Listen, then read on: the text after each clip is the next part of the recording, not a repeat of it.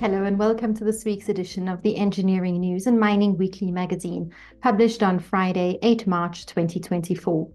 In this week's cover article, Engineering News and Mining Weekly Senior Deputy Editor Skulk Berger writes that data center infrastructure and services company Teraco is moving to grow and green its South African data center footprint.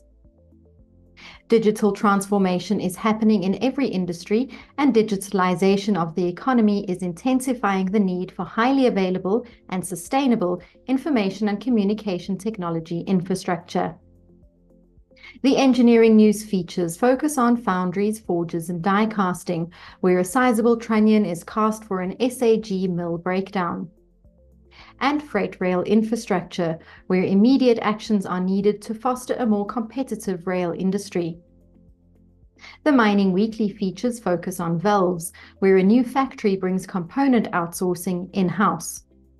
This week's business leader is John Siganek, the MD and CEO of Vanadium Resources.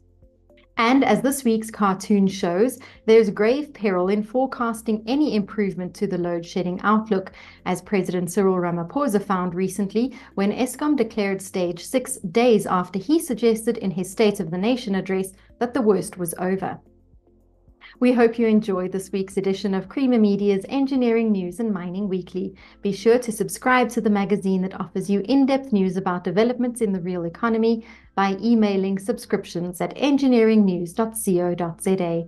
Happy reading and see you next time.